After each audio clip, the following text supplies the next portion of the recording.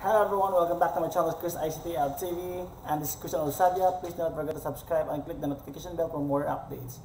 Today I will show you on how to remove background of certain pictures, either on Microsoft Word, either Microsoft PowerPoint, because it tends us to be, you don't want to use the background and you want to use our own image, the other image. That's the best thing to do because we can use and remove the background in the Microsoft Windows 10 using the Microsoft Office application in the Microsoft PowerPoint. So I hope you will enjoy watching and keep learning because I'll be going to show it to you right now. So let's have this way. Okay. So we have here, this is now my picture. So what are we going to do right now is we're going to remove the background. So I guess the background here is not really good and we want to make sure that everything will be fine. How are we going to make it?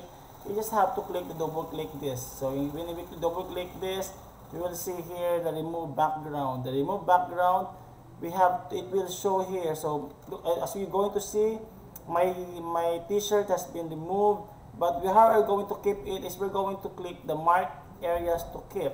You have to click this plus sign here and you will see the pen. When you see the pen, you have to click this part here so that it not be removed and the Microsoft will understand that that area must be remain. Okay, so here, so we can now keep on dragging using the mouse, and we can now remove those violet, and we can keep our main background as in its way.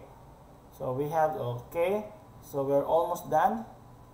Okay, so we want to make sure also to let the Microsoft, this application understand that my hair is also missing here.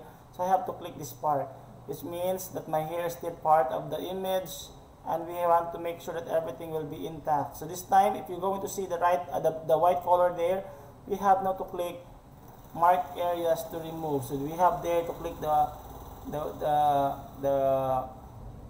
black, this part over here. This is not part of the, okay, so we have to click mark areas to keep again.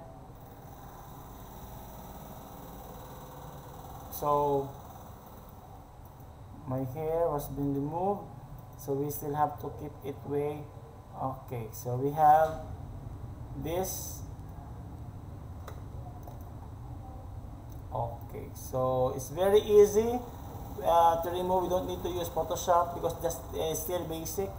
So this is a simple way of removing the background. So I have to keep the changes right now, and you see we could have a different image.